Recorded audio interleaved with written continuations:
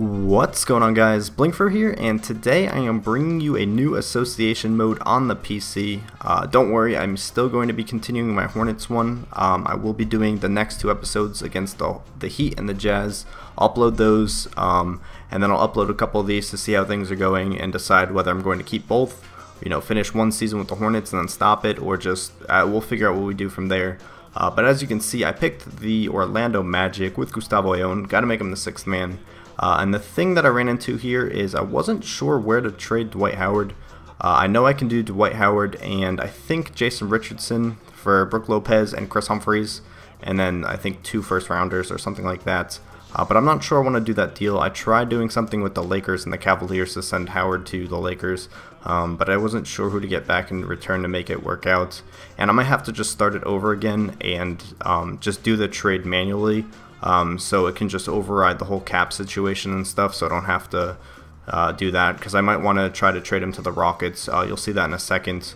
But in the meantime, I'm developing some of the players. You're going to see I'm playing on Superstar, on Simulation. We're going to start off with that. That's what I've been doing on my Hornets one. And the first game I think I'm going to be showing you again is the Charlotte Bobcats. It could be the Heat, could be one of the other ones, but this is one of the trades I was trying to facilitate. To the Houston Rockets for their 3 first-round draft picks and Kevin Martin, but it wasn't working out. So this is where you guys come in. Would you like to see me do the Nets trade, the Rocket trade? I'm probably gonna have like 10 billion responses, but I'll try to figure out which one is the most popular, and figure out where to get rid of Dwight Howard too, because I just want to shed off some contracts. If I do the Nets trade, Lopez and Chris Humphries have gigantic deals, and I don't want to deal with that. The Lakers-Cavs one is a little complicated, so I think the Rocket one would be best to pick up all those rookies.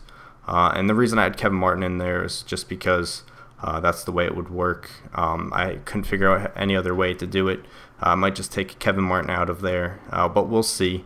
But I think the Rockets trade would be the best one. And the other thing is a couple free agents who I'd like to pick up, because I need to trade away Turkoglu and Jason Richardson, but I'm thinking about getting T-Mac, bring him back to Orlando.